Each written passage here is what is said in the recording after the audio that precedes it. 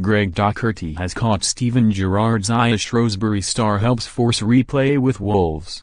When Steven Gerrard sent Greg Docherty on loan to Shrewsbury Town, he did so with instructions to stack up games and return to Rangers ready to challenge for the first team.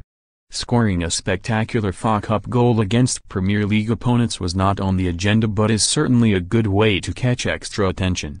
Gerrard has his own association with this competition, of course, the 2006 final against West Ham forever suffixed with his name, and will appreciate the levels Docherty reached as Shrewsbury came agonizingly close to upsetting Wolves. "He was a master at it, wasn't he?" said Docherty of his manager in Scotland. "I've got a long way to go yet." The 22-year-old was utterly tenacious against Nuno Espirito Santo's side, covering ground to limit space and bursting forward when opportunities arose. Such as 2 minutes into the second half when Docherty saw Fejiri Okenabirhie carrying the ball towards the Wolves area and ran to provide support. He lashed his finish from a tight angle above John Ruddy into the roof of the net. "I took one touch and away it went," he said. "They've been on at me to shoot more." Docherty hopes Gerrard was watching.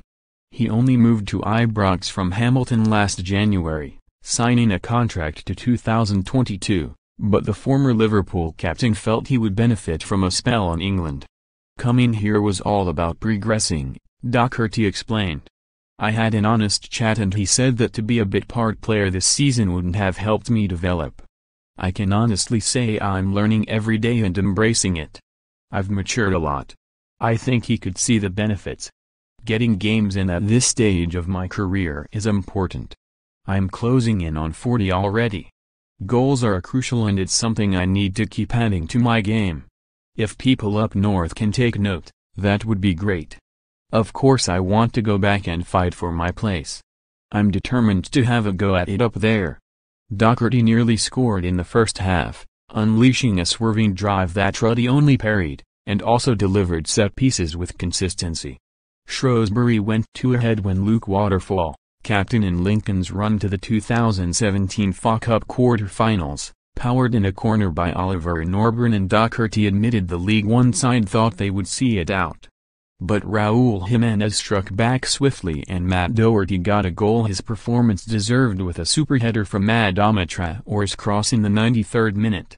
Oliver Norburn pauses to read a note, left, written by Shrewsbury boss Sam Ricketts as he prepares to take a corner. And the wise words inspire him to hit a perfect in-swinging delivery, which is powered in by Luke Waterfall, above, to make it 2-0. The replay at least means Docherty's dad can see his son play a Premier League side.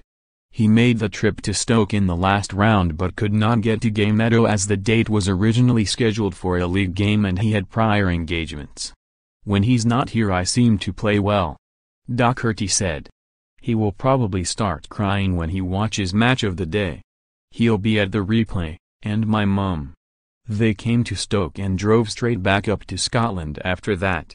My girlfriend and her folks are down as well.